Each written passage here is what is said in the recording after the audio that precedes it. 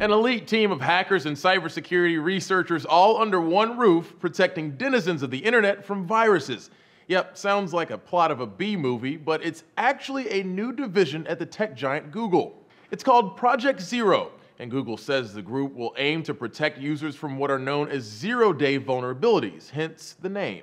Chris Evans, a Google security engineer, wrote on the company's blog that people should be able to use the web without fear that a criminal or state-sponsored actor is exploiting software bugs to infect their computer, steal secrets, or monitor their communications. The team thus far consists of a star-studded international roster, at least in the cybersecurity world. First up is George Hotz, or GeoHot, an American hacking prodigy who made headlines for cracking AT&T's lock on the iPhone and Sony's PlayStation 3, which they weren't exactly happy about. Yo, it's GeoHot. And for those that don't know, I'm getting sued by Sony.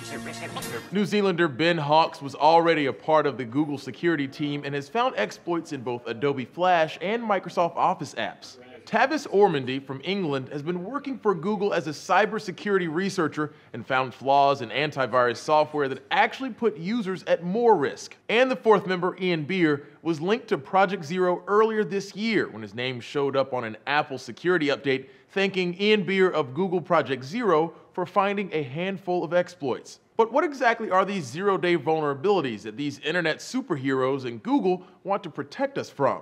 PC Tools defines a zero-day vulnerability as a hole in software that is unknown to the vendor and is then exploited by hackers before the vendor becomes aware and hurries to fix it. One of the most recent examples of a zero-day vulnerability would be the Heartbleed exploit, which was a bug that existed in the OpenSSL encryption software since it was released, or since day zero, and was found by a hacker before it was found by the developers. In an interview with Wired, Hawk says that the team's goal is to kill bugs faster than they're created in new code. To do this, they'll use bug collisions, where killing one part of an exploit destroys the whole bug. We're optimistic we can fix the bugs faster than they're being introduced. If you funnel your research into these limited areas, you increase the chances of bug collisions. Business Insider says Project Zero isn't just going to be looking for bugs in Google products either. The team will be free to roam the entire web to find vulnerabilities in any product. And if you're interested in fighting the good fight on the internet with Google, Evans says they are hiring, if you have the chops.